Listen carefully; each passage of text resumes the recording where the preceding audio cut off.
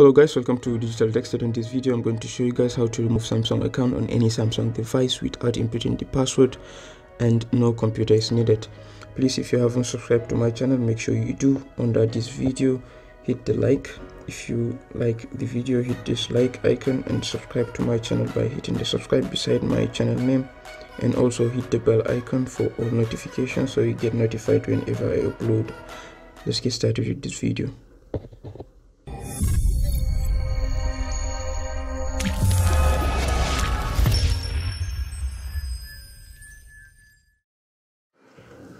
Okay, for this to work, first you'll need an active internet connection, and there will be an application for us to download.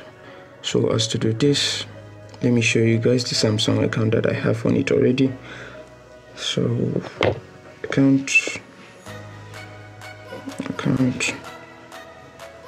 So as you can see, this is my Samsung account and I'm going to remove it without inputting password. So usually when you tap on it to remove, you scroll down to, I think you tap on these three buttons, then you tap on remove account and tap on remove, but then it's going to ask you to verify that it is you before you remove the account.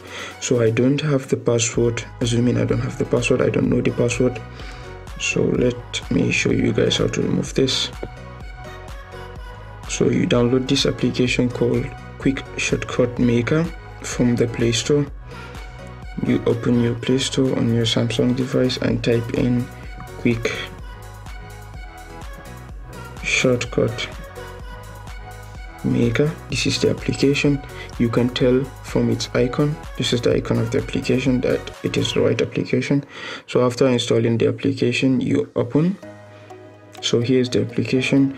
From here, all you have to do is just type in Samsung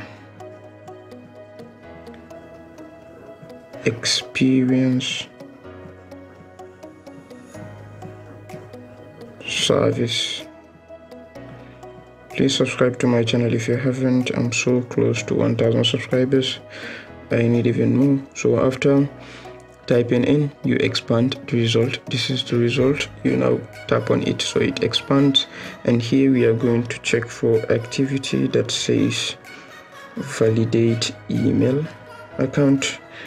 So you scroll carefully by reading all these descriptions, and I think the email validation activity should be okay, as I said, you should scroll carefully.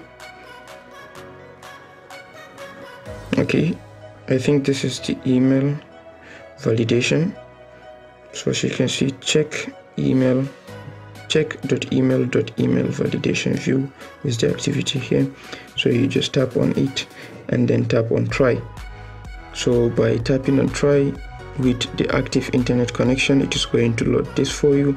So from here you tap on change email address. After tapping on change email address, it will ask you for current password or new email address, but that is not what we want to do. You have to tap on this sign out here. So by tapping on this sign out, it is going to sign out your account, and let's check if our account is still there.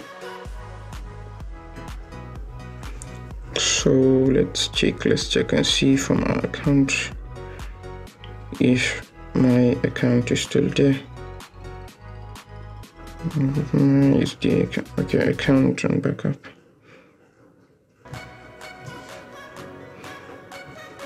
So from here you can see I don't have any Samsung account attached to this phone anymore, so I've deleted it successfully. From here, if you like, you can add Samsung account.